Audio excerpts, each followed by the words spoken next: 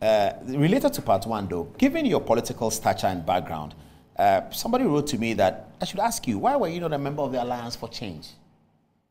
Alliance? And the Kumeprekoh action. Because when they look at the document, they see Akoto Ampao, Newman, the same people you mentioned, Kweku Bako, Kusipra Jr., they don't find you. Which was 95. 95, and this story I'm talking about is 96. Yes, I'm talking about 96. But you had been part of 92's campaign. I was part of 92. In fact, after the elections, I was one of the two who were nominated by the MPP to be part of the Inter-Party Advisory Committee. That's when the IPAC was formed. Okay, to work post the 96 election? No, post 92. After the IPAC is that old? Yes, after that's where we started to fight for the electoral reform. And we felt that a lot of changes had to be made to how the process went in 1992. And I was representing the party at the time. Yes, I wasn't part of the Alliance. You know, is it the Alliance? I would say. Were you at the Pepele Party? Famous Pepele Party in Algier Blankson's house? No, I wasn't. Okay. I wasn't at the Pepele Party.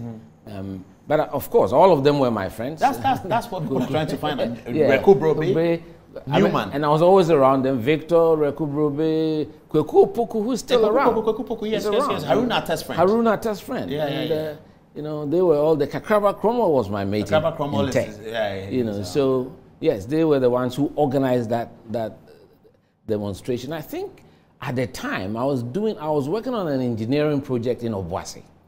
So my time, I was spending a lot of my time in Obuasi. You were still employed at Highways? No, I had left Highways. Okay. Set up my private firm with my partner, Constru Consult Limited, and we were doing a big project in Obuasi.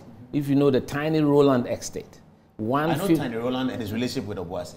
No, the estate is named after him. Oh, named after him. Senior staff housing, 150 units, worth about $15 million at the time. And we were the project engineers, you know, and we were able to deliver it within budget on time. So I spent a lot of time shuttling between. Okay. So you started making money a long time ago then.